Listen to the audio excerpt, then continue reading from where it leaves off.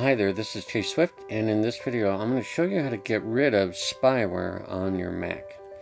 Now, I love Macs and they are awesome computers, and most of the time they don't get spyware things because a lot of times spyware is targeted for PC users, but you can get it on a Mac too, so I'm going to explain how to get that off. Now, I have some experience with this, and I actually did get spyware on my Mac, and I've had two other YouTube videos where I talked about that, but on this channel I want to just share the knowledge on this channel because I have a lot of subscribers that want to know more about their Macs. So I went to a Mac store after I got some spyware, and someone hacked in. They got my passwords, they could see my screen. It was a terrifying experience, but the point was nothing happened because they weren't smart. They tried to get into my accounts, and I was able to shut accounts down and stuff like that. But anyway, I went to an Apple store and I asked the representative, how can I get it off my computer? And he said there really isn't any software that can remove spyware, but he did have a solution.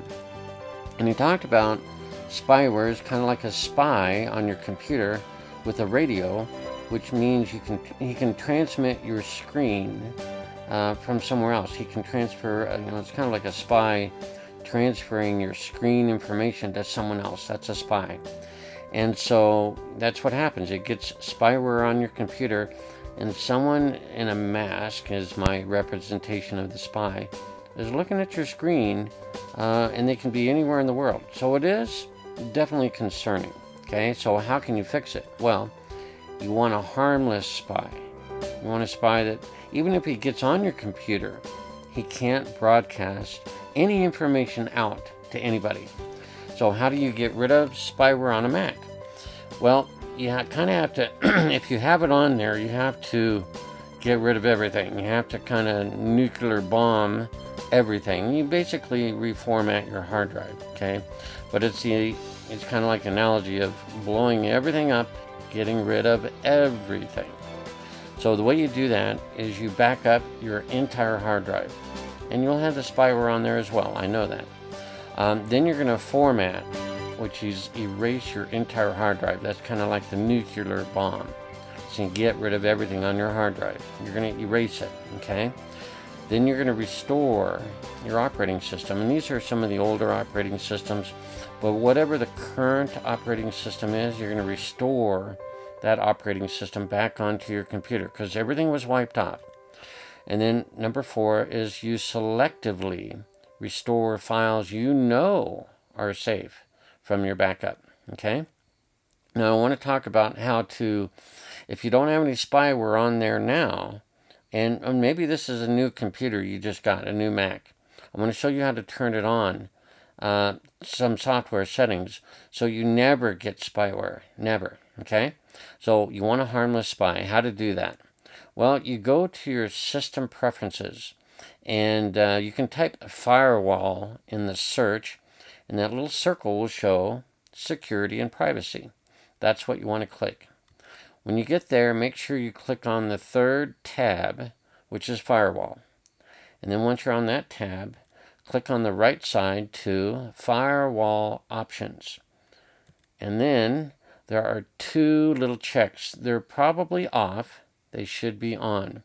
What they automatically do is prevent any third party or any program you're not running, or any script or anything that a spy might be running without you knowing.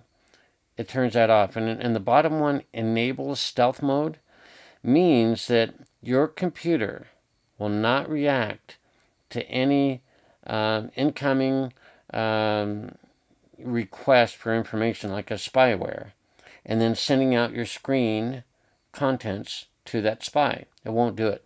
So you definitely want to make sure Enable Stealth Mode is on. Now the second one on top, the automatically allow assigned software, that's things like Skype, which you can share your screen. That is a program that your Mac knows is okay to share your screen because you're operating it then. So those 2 checks are really all you have to do, and then you just click OK. You'll then return back to the firewall screen, and I would click the lock in the bottom left to prevent any accidental changes made by someone on your computer that might just be checking things off. I want you to be the administrator, or you should be the administrator. So when you click that, the password for your computer is the only way anyone can check and change that. So when you're done, it's just going to be padlocked safe. And that way you know that your firewall is set, and you'll see a green light and it's on. And even if you get spyware after you turn all this on, it won't work.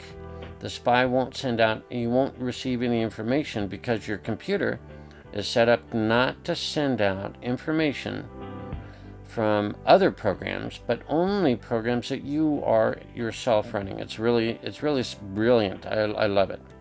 So again, remember, there isn't really any software that can remove spyware.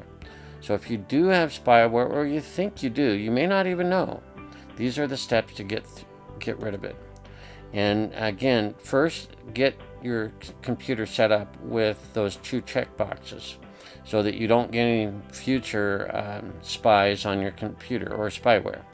And then you have to get rid of it by backing up your entire hard drive, formatting and erasing your entire hard drive, everything, and then restoring it with your operating system that you have, and then selectively restoring files from your backup that you know are safe. So that's the process, and I hope you enjoyed this video, and hope you don't have any spyware ever again. This is Chase Swift. Have a great day.